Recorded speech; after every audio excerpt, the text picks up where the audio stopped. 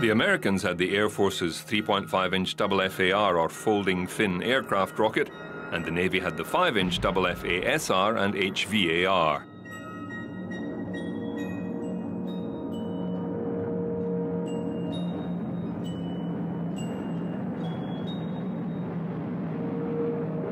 For shore bombardment, these proved very effective prior to amphibious assault. Special LCTs were fitted out with 1,000 launchers and 5,000 rockets. They were simply anchored offshore and pointed towards the beach. They are said to have had the equivalent firepower to 200 destroyers.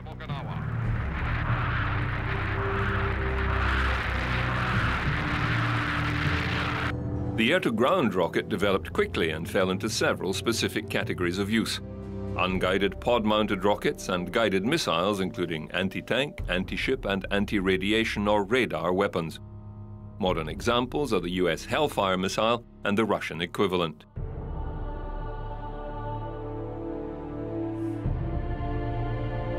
With few exceptions, the makeup of the modern missile was settled. It was tubular, with a solid fuel rocket housed at one end. Stabilizing fins were of various size and shape. Some, rigid, were placed at the rear and often midsection, connected to a command and control unit in the midsection, and connected to the sensor or guidance pack, usually at the other end. The warhead would reside between these sections. The AIM-4 Falcon, developed by Hughes Aircraft, began in 1946 as a subsonic, then later supersonic, guided missile, using passive radar and infrared in the second model. Capable of Mach 3 and a range of 9.7 kilometers, and originally designed for bomber defense, this was switched to interceptor fighters. This missile flew on the F-89 Scorpion, F-101B Voodoo, F-102 Delta Dagger, and several European planes, including the Mirage 3. In honor of the day, some of the newest jets put on a show. At Eglin Air Force Base in Florida, the dramatic destruction of a B-17 bomber. A Scorpion attack plane launches its rockets.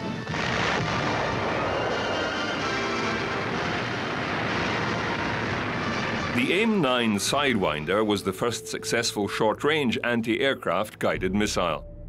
A heat seeker, the guidance system was based on the electrical conductivity changes in lead sulfide when exposed to thermal radiation.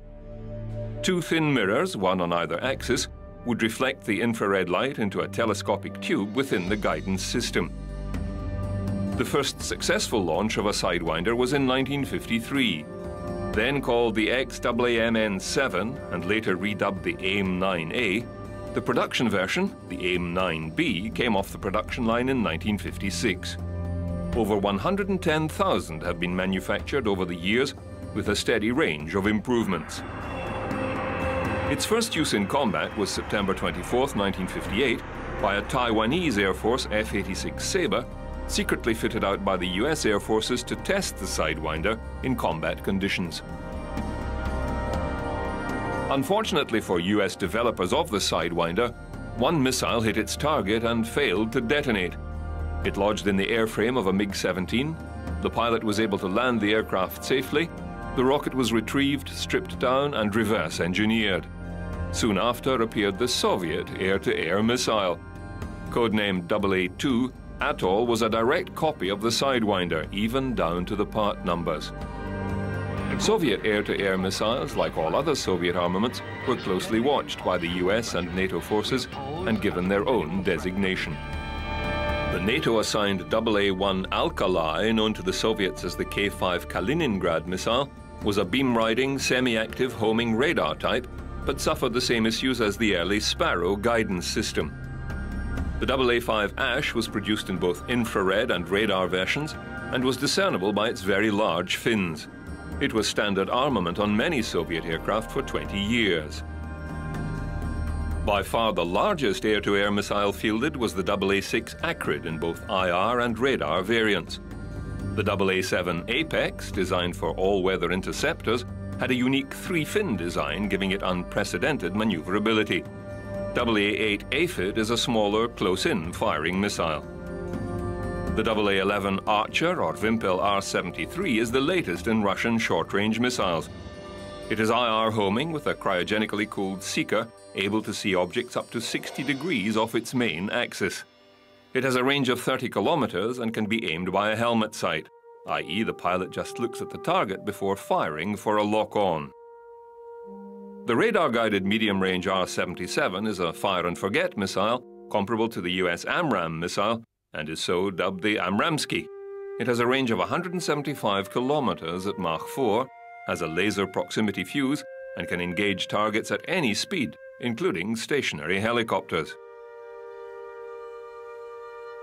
The semi-active radar-homing missile Sparrow was the main armament for Western air forces around the world for many years. First developed in 1947, there have been several models and variants. From the unguided 127mm Hvar aerial rocket, Douglas Aircraft Company was commissioned to develop a guidance system. The diameter proved too small for the electronics of the day and was increased to 203mm. The first successful intercept occurred in 1952. Dubbed AAMN-2 Sparrow, it entered service in 1956. It was restricted to visual range of attack and rode a guidance beam to the target, which had to be optically aimed. Continual advances in rocket motor, guidance and warhead led to later models and variants, Sparrow 2 and Sparrow 2D. The Sparrow X was a nuclear-tipped variant that never saw service. The AAMN-6A was a liquid-fueled version. The AIM-7E saw extensive use in the Vietnam conflict. It had limitations, but did account for 55 aircraft. In 1969, an improved E-2 version was introduced with head-on attack capability. The later version, the AIM-7F, had a dual rocket system to extend its flight and a larger warhead.